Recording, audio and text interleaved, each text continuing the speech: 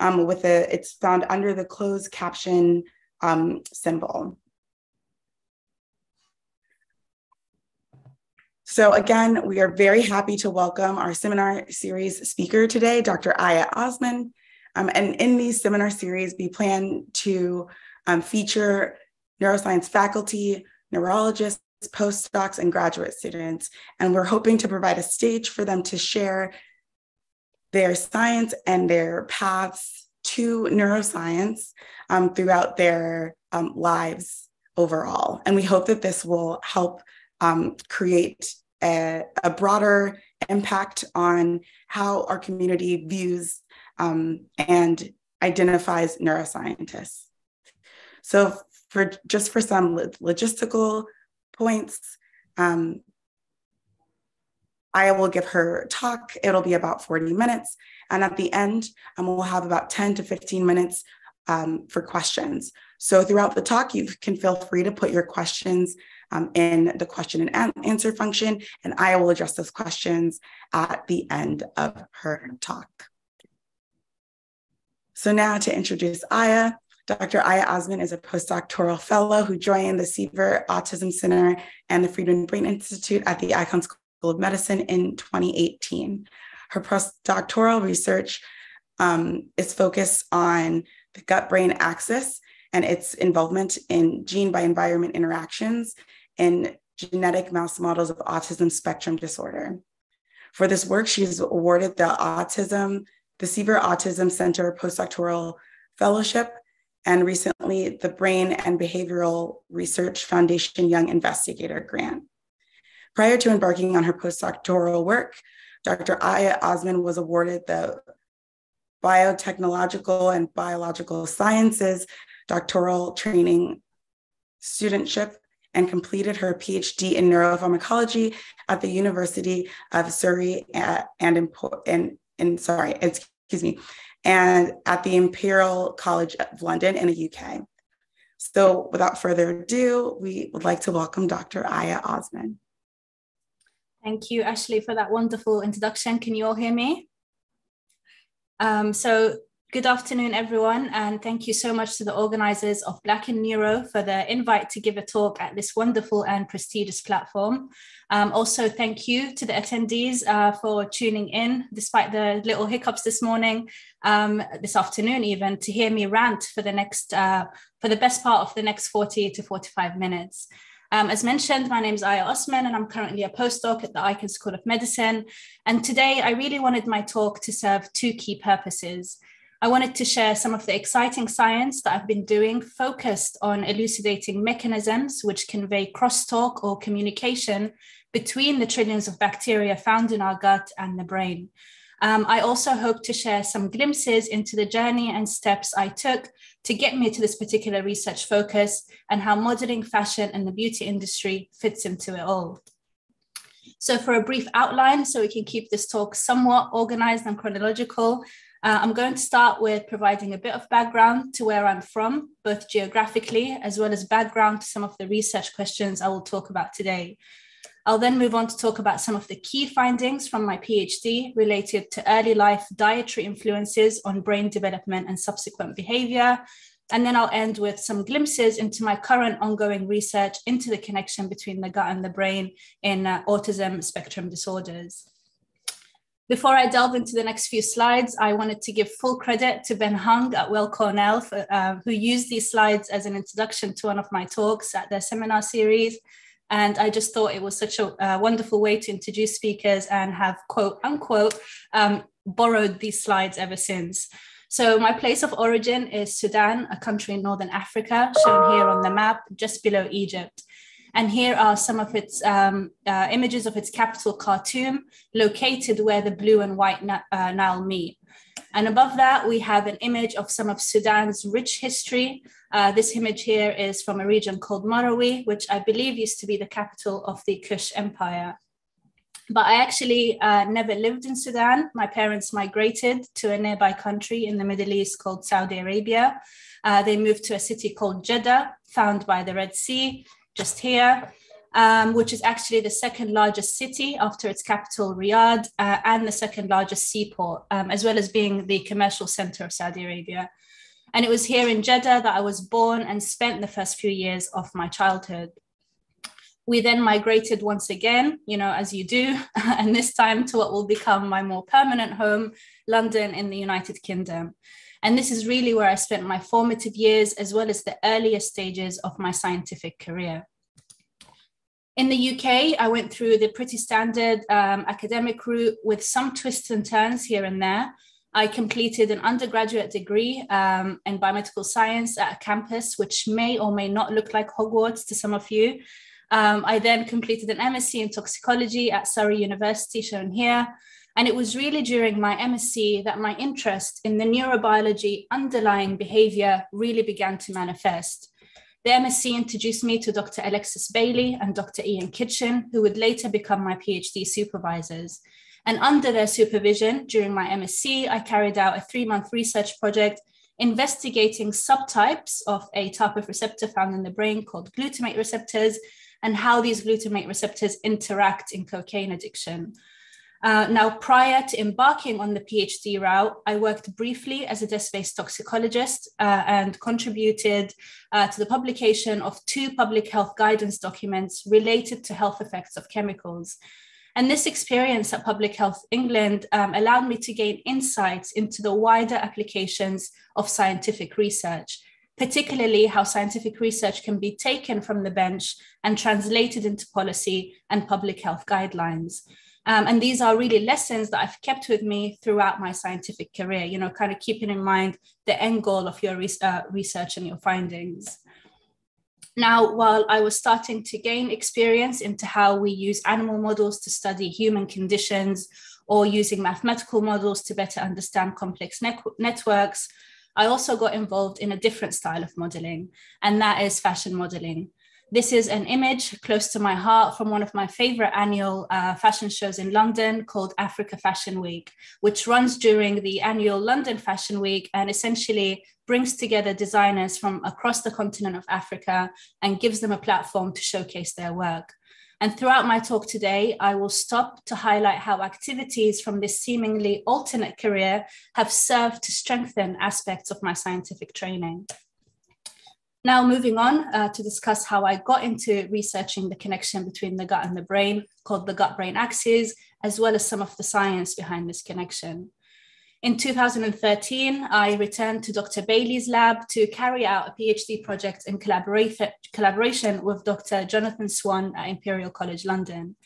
And my PhD research questions stemmed from original work by Ian Kitchen and co. back in the early 1990s. And they were using a phenomenon called stress-induced analgesia, or SIA, to study the temporal development of opioid receptors in the brain. And SIA is essentially a biological protection mechanism by which pain is suppressed during or after pain in humans and animals. And it involves the release of endogenous opioids or opioids made by our body. Now, using a pharmacological approach, Kitchen et al. Found that SIA is mediated by mu opioid receptors up until postnatal day 20. And then by postnatal day 25, SIA switches to being mediated by delta opioid receptors. And what they had found was that this switch from mu to delta mediated SIA only happens when rats are weaned from their mothers on postnatal day 21. What they found, albeit accidentally at first, because a technician forgot to wean the pups on postnatal day 21, was that if you don't wean normally at that age, this switch from mu to delta doesn't occur. These observations triggered a series of long and elegant studies aimed at figuring out what it is about delayed weaning that can disrupt normal development of opioid receptors in the brain. And in 2001, they were able to pin down that it wasn't any maternal factors responsible for this, but it was actually prolonged consumption of maternal milk beyond weaning age, and in particular, prolonged consumption or exposure to a protein found in milk called casein that was causing this dysregulation to opioid receptors. And it's not just the opioid receptor undergoing development in early postnatal life. The brain as a whole undergoes rapid growth and development during the first 2 to 5 years of life. in humans, which translates roughly into the first few weeks of life in rodents. And this period is characterized by several features or processes shown here, such as synaptogenesis, synaptic pruning, and myelination of neurons. Now, not only do these developmental changes in early life underpin how we go on to feel, speak, move, and socialize, but importantly, for both my PhD and subsequent postdoc work, we know that these early life changes are also sensitive to both genetic and environmental influences. Now, in parallel to all of this going on in the brain, the resident bacteria of the gastrointestinal tract, collectively known as the gut microbiome, which begin to colonize our gut at birth, show a similar dynamic developmental trajectory to that seen in the brain. And this is depicted down here on this graph adapted from Roswell et al., showing that the developmental trajectory of the most abundant bacterial taxa found in the gut across the first 5 years of lives fluctuates. So over the last 10 years, showings that we have data showing that the gut microbiome or signals from the gut microbiome contribute to normal brain and development. And we also know, sorry, I don't know why these are moving, but we also know that the developmental trajectory of the microbiome in early life is also influenced by early life factors such as mode of birth, and even dietary factors such as breast milk or formula milk. Now, while the exact mechanisms by which the gut and the brain communicate to mediate behavior are not completely understood, my research to date has really focused on trying to elucidate some of these mechanisms. And we know that there are several potential routes by which the gut and the brain signal to each other, including signaling through the vagus nerve, the immune system via circulating cytokines, and in particular interest to my own research is the release of metabolites by gut bacteria that can enter circulation and influence the host's own peripheral as well as central metabolic profile, as we will see shortly. And some metabolites like short-chain fatty acids, which I'll talk about later, can even enter the brain and influence behavior directly. Now, given the role of the opioid system in mood regulation, in my PhD, I set out to assess if the casein-induced dysregulation to opioid receptors translates into alterations in mood. And I was able to show that rats provided with milk containing casein for 5 extra days beyond weaning displayed increased immobility in the forced swim test compared to animals given milk lacking casein with total protein made up using soy, and animals just weaned normally on day 21 and provided with no milk afterwards. And, you know, it's controversial, but reduced immobility in the forced swim test can be used as a proxy for depressive-like behavior. And so this really indicates that exposure to casein beyond the standard age of weaning can result in increased depressive-like behavior. And now these changes in behavior were also in line with changes in reduced density of mu opioid receptors in the deep layer of the somatosensory cortex. And this is shown here in this representative autoradiogram, where we see in casein-rich animals, the deep layer of the somatosensory cortex does show lower mu opioid receptor density compared to both casein-free and control animals.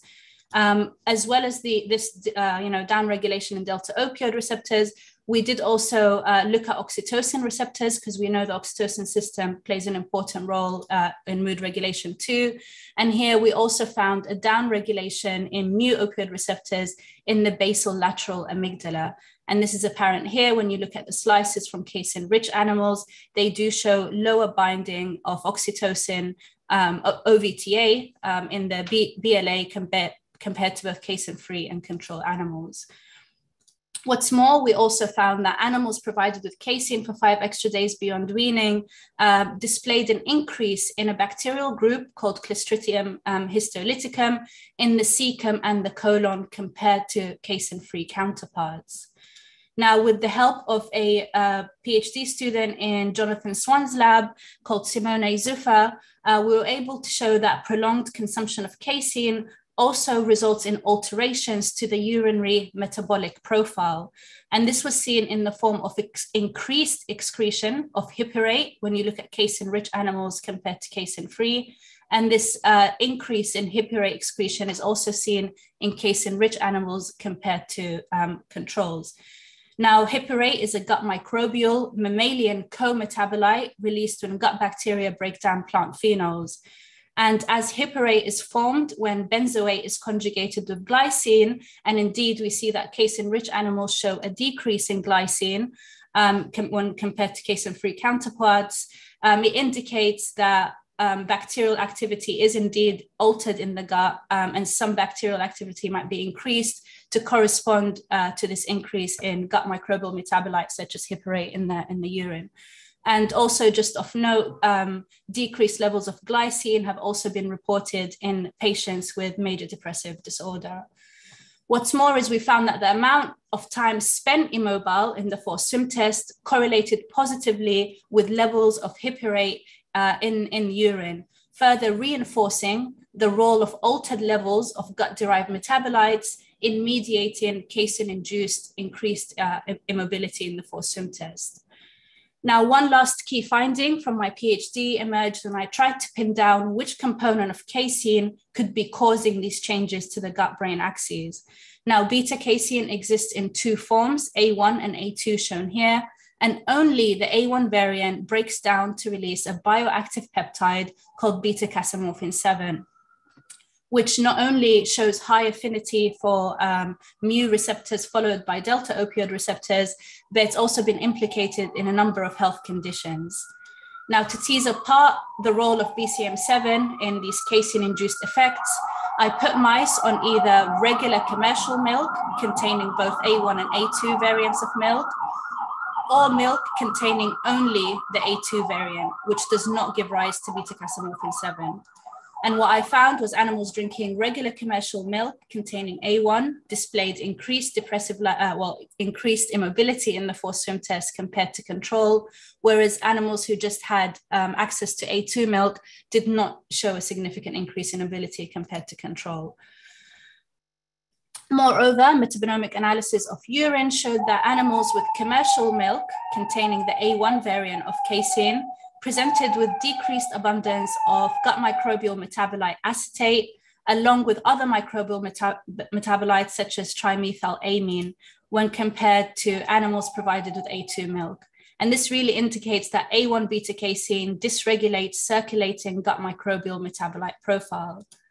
For this study, again, with the help of Simona Izufa, we carried out metabolic profiling of the prefrontal cortex, a region of the brain involved in cognition, decision-making, and emotional regulation.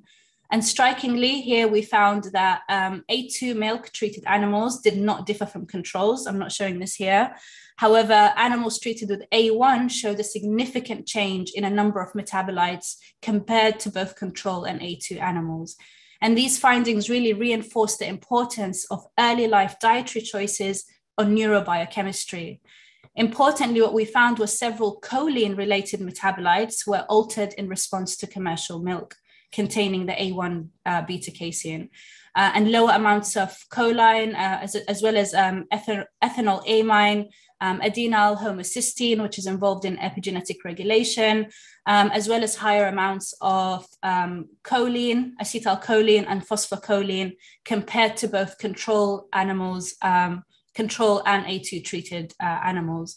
These findings are important as choline is an important metabolite for several brain functions, including neurotransmission and epigenetic regulation in the form of methylation. And because of these diverse roles, disruptions to its metabolism in early life could have important consequences for brain development and subsequent behavior. Finally, we also used a package called Diablo to integrate urinary metabolic findings and brain metabolic findings.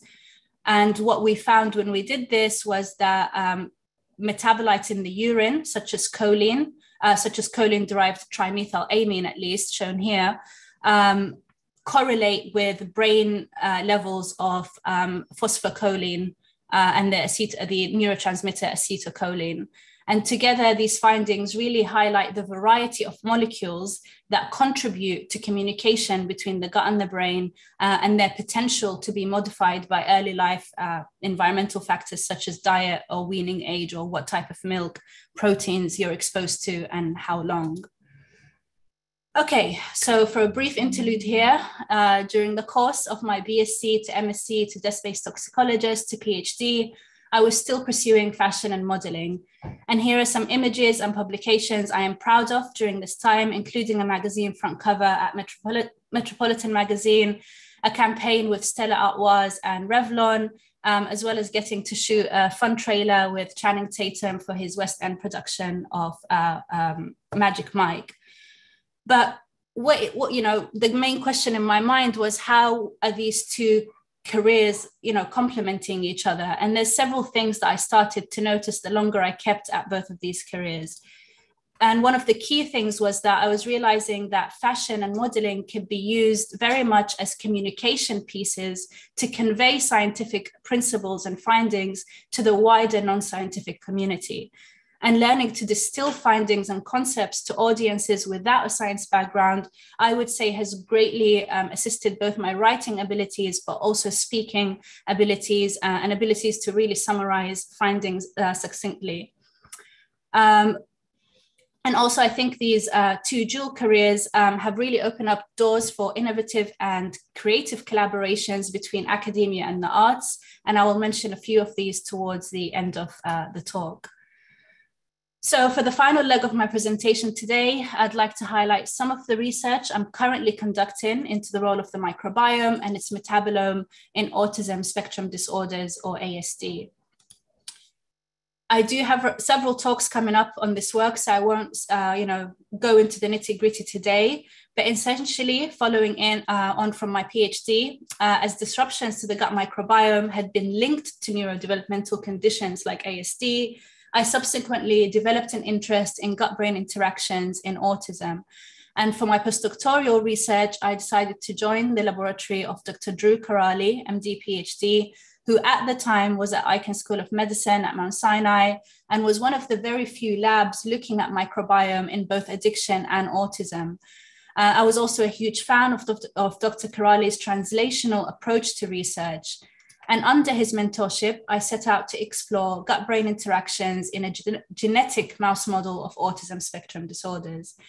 And in brief, for those who are unfamiliar with the field, ASD is a very heterogeneous neurodevelopmental condition and is currently characterized by two key features, and those are impairments in social interaction and communication, and restricted and stereotyped patterns of interest and behavior. We also know that the prevalence of ASD is increasing globally. We know in the US, it affects around 1 in 44 children aged 8 years and under, according to the latest CDC publications. And we know that, like many other psychiatric conditions, it has a very complex pathophysiology, which involves both genetic and environmental components. Now, in terms of genetic components, a recent GWAS study identified 102 high-risk genes associated with autism. And a lot of these genes were involved in transcriptional regulation, chromatin structure, or neuronal communication and synapse function. And one of these genes is the SHANK3 gene highlighted here. Now, the SHANK3 gene encodes a synaptic scaffolding protein expressed in the postsynaptic density of excitatory glutamatergic neurons, and mutations to this gene lead to a condition known as Phelan-McDermid syndrome, or PMS. And PMS is a severely debilitating condition which often manifests with symptoms of autism, and is currently one of the leading causes of ASD, accounting for somewhere between 1 to 2% of all cases of autism. So for my postdoctoral studies, we chose to study the microbiome and metabolome in this mouse model created by the SIVA, a mouse model of SHANK3 created by the SIVA Autism Center by the Buxbaum Lab. So in terms of environmental factors that contribute to ASD, as mentioned in my introduction, there is a growing body of evidence indicating that the gut microbiome is involved in autism. And this evidence really comes from both human and animal studies. From human studies, we know a large percentage of patients with ASD report with comorbid GI disturbances. And we know that there have been several studies, looking at the composition and the complexity of the gut microbiome in ASD, and have found differences, although it's very inconsistent. I personally believe we need to take a more nuanced approach to these kind of studies and consider both genetic and environmental factors on the gut microbiome composition. There are also some studies that have shown that autistic patients show altered levels of amino acids and short-chain fatty acids. And from animal studies, we know that early studies in germ-free mice, as well as mice treated with antibiotics early in life, result in deficits in social behavior, changes in gene expression, and generally behavioral domains that resemble ASD-like behaviors.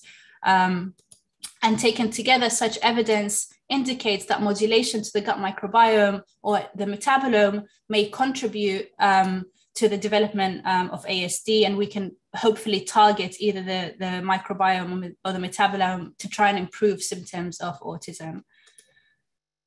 Now, what I focused on for my research is these metabolites released when the gut bacteria break down dietary fibers called short-chain fatty acids, of which there are three main types: acetic acid, propanoic acid, and butyric acid. And we know that these short-chain fatty acids not only can enter into circulation, but they've been shown to also enter the brain, where they can directly influence chromatin structure and gene expression. And so, this is going to be a very quick overview, but essentially in this SHANK3 knockout mouse model, using 16S shotgun metagenomics and targeted metagenomics, we were able to show that SHANK3 deficient mice have a reduced gut microbial diversity when assessed by these two key measures. We also found that SHANK3 deficient mice, sorry, the key is missing here, but the pink is the SHANK3 and blue is wild type. We see that the knockout mice have dysregulation of a number of amino acids and also dysregulation of 2 of the 8 short-chain fatty acids we looked for. Of particular interest is this reduction in acetic acid, because acetic acid plays, several roles, including maintenance of the gut wall integrity, as well as epigenetic alterations in the brain, because it acts as an acetyl donor. And so we wanted to see, knowing these baseline dysregulations in the SHANK3 deficient mice, we then wanted to see what would happen if we were to try and mimic an environmental insult against this genetic background. And the environmental insult is in the form of further dysregulation to the gut microbiome in the form of antibiotic treatment from weaning age up until postnatal day 60. And so we put these animals on a well-validated antibiotic mixture, and then again, behaviorally profiled them, looked at the gut microbiome, and then also did some metabolomics. But interestingly, what we found is that the levels of acetic acid, which were already decreased in knockout animals, were then further decreased following antibiotic treatment. And what we found was that when we looked at the social behavior of these animals using the 3-chamber social interaction paradigm shown on the right here, we found that wild-type animals at baseline spend more time with a mouse versus mouse chamber versus the cup chamber, indicating normal sociability, whereas knockout animals shown here don't show that significant preference for mouse versus cup, indicating a social deficit. When we treat both wild-type and knockouts with antibiotics, we see that wild-type animals lose their social preference after we reduce the gut microbiome, and knockout animals, their social deficit, if anything, becomes further exacerbated and can be, you could argue that it's even a social aversion after you knock down their gut microbiome further. And so what we did was we decided to replenish the depleted levels of acetate in these animals and see if that rescues social deficits or alters molecular, and gut microbial profiles of these animals. And so what we did next was we put animals on several drink solutions from postnatal day 21 till postnatal day 60, Some animals got just straight acetate from that period. Other animals got acetate in combination with antibiotics. And this was really to be able to tell if acetate has an effect independent of an intact gut microbiome. And then we repeated our two other water groups and antibiotic groups. And what we found here was that when you treat knockout animals with acetate, their social deficit is now rescued. The N number is low here, but there's more data coming. So, at baseline, they weren't showing this preference for the mouse chamber. And now following 6 weeks of acetate treatment, they do show this preference. What's more is that if you give animals antibiotics in combination with acetate, acetate is still able to rescue social deficits.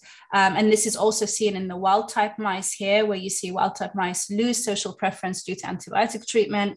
And then after antibiotic plus acetate treatment, it rescues that social deficit.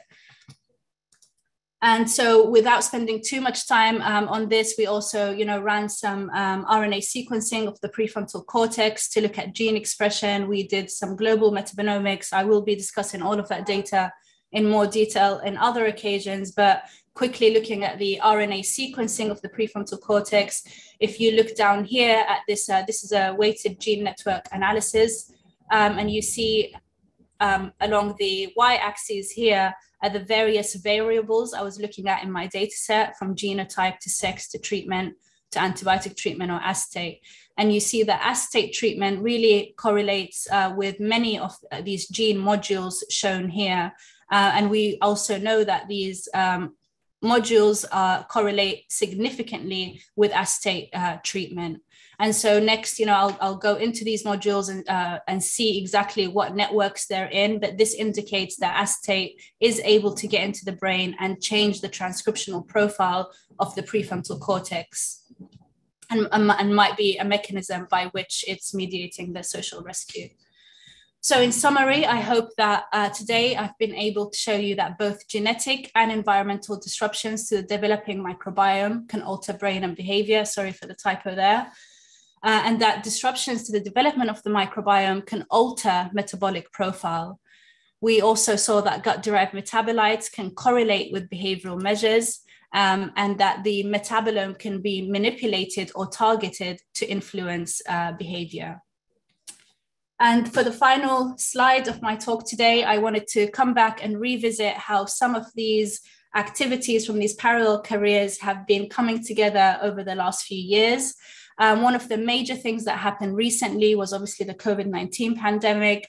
And we saw how much misinformation was, being passed around during that time, in particular in communities of color or marginalized community, due to the high distrust in, the scientific system and government. And so what I realized during this time was that there really was a need for science communicators, people who can come out and really explain the science behind COVID and vaccines in a simple manner. And so I partnered up with Dr. Brandon Ogbunu, and we were able to put together a perspective article on the kind of strategies needed to communicate with marginalized communities, during a public health outbreak. I've also been able to get to work with this really cool project called the Hip Hop Science Project, funded by the Simons Foundation. And the concept behind this project is essentially using the arts, using things like hip hop as a communication piece to reach out to the younger audiences, to reach out to, school children and teach them about scientific concepts through hip hop and through music. And so this is really how I envision moving forward, that these two, public-facing fashion, beauty stuff comes in with the science and just allows me to communicate some of our scientific findings to audiences that otherwise we wouldn't necessarily reach. With that, I'd like to, we all know in science, you don't get anywhere without your team and your support. And so I hope I've captured everyone in these acknowledgement slides, but, I'd like to thank my PhD mentoring team and members of my PhD lab. I'd also like to thank everyone who supported me so far in my postdoctoral training, including Dr. Drew Karali, Eric Nestler, Joseph Buxbaum, Michael Breen, Hala Hourani. Some of the fellow postdocs have helped with the work, and graduate students. And I'd finally like to thank, the funders and the universities that have allowed me to carry out this work so far. And with that, I will stop and we can take questions.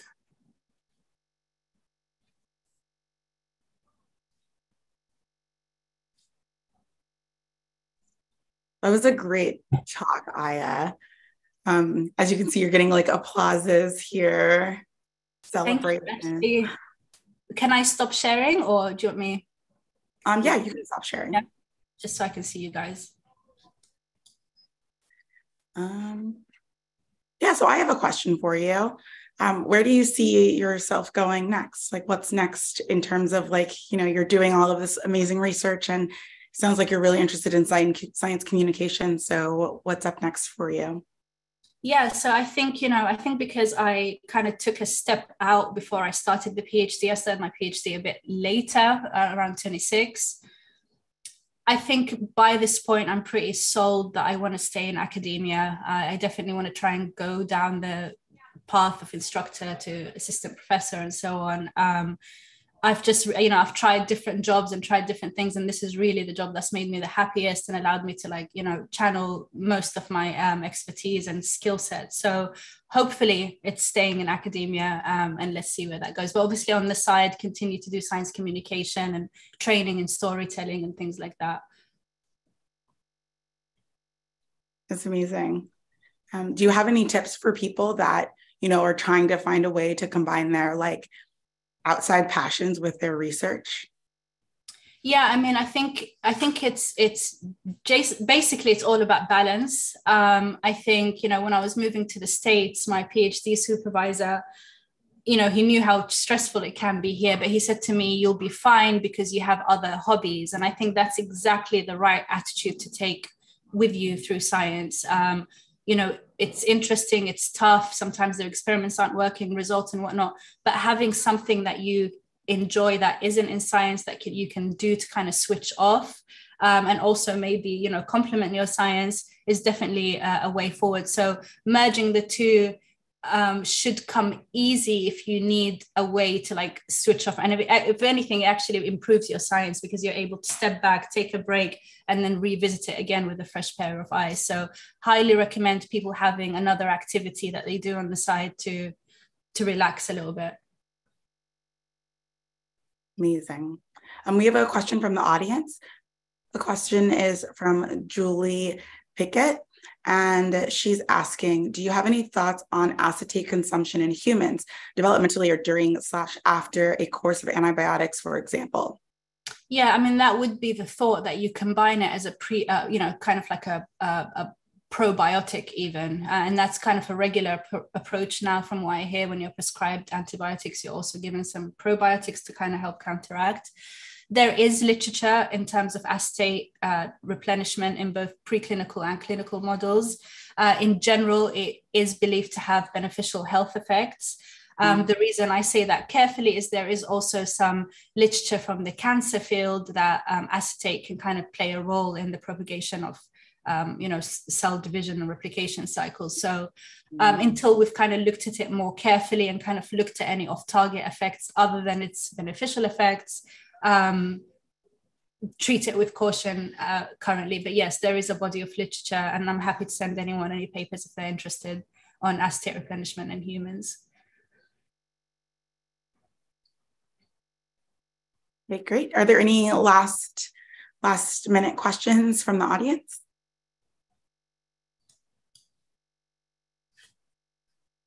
Okay, well, actually, there is another question. For genetic network analysis, how do you go from finding, how do you go about finding implications in human models? So is that from like the GWAS studies? Yeah, I would say so. Yes. So GWAS studies are usually based on human data. So they're more directly applicable to what's going on in the human population. But then based on those findings, what you find from these GWAS studies is that actually each gene really accounts for a really small effect size. So ASD, like I said, it was like 1 to 2%. But still, when you have a number of these genetic findings from large GWAS studies in humans, you can then take them into the lab and knock out those genes in mouse models. And then that allows us to study what the molecular perturbations that happen when this gene is mutated in an animal model. And then hopefully can, translate that back into humans. And that's kind of what we've done with my autism work. It came, we picked out the SHANK3 gene from a GWAS study, phenotyped it in the lab. And now I'm trying to access human data from patients carrying that mutation to see if there's an overlap between what I'm finding in the lab and in the human condition. Does that answer your question? I feel like it was a roundabout answer to it. They said yes, it did.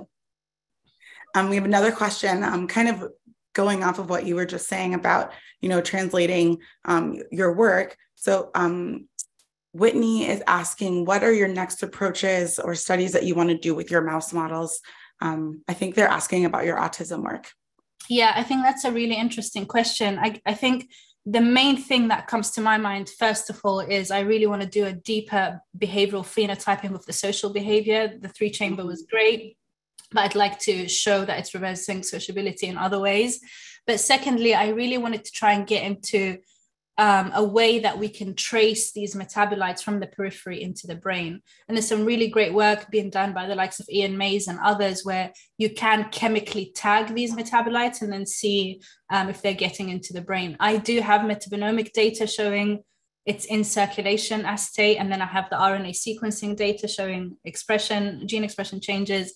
But yes, a direct evidence that it's getting into the brain would be, and even maybe binding to chromatin and whatnot would be a good step forward. And I hope that I can carry that out. That experiment sounds really cool. I'm excited. Yeah. Ashley, me and you might need to talk. Yeah, we can collaborate. Happy to.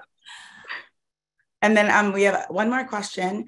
An anonymous attendee said, I appreciate your efforts in science communication. I was wondering, how do you network these opportunities?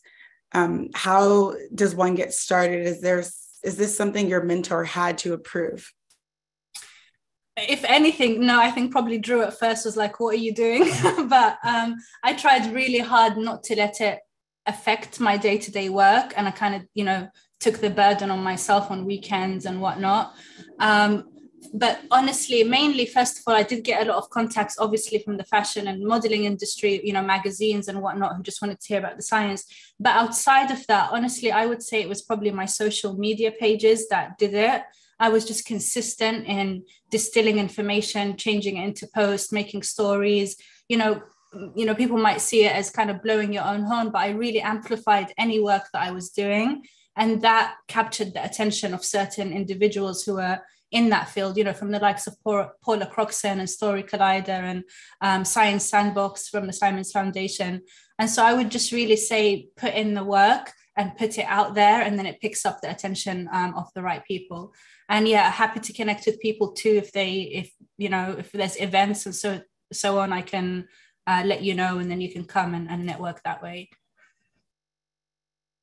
That's really good advice. I feel like nowadays social media is becoming this like more than just like a way to, like communicate with your friends and like update people on what you're doing. It's a great way to network and, like establish like kind of like a brand and like who you are. So that's yeah, really- exactly. It can be a double-edged sword, but I think it has a lot of benefits. I don't want to turn social media into work. So I do try to have my own, private outlets, but yeah, it's a tool that needs to be utilized more for these kind of purposes. Absolutely.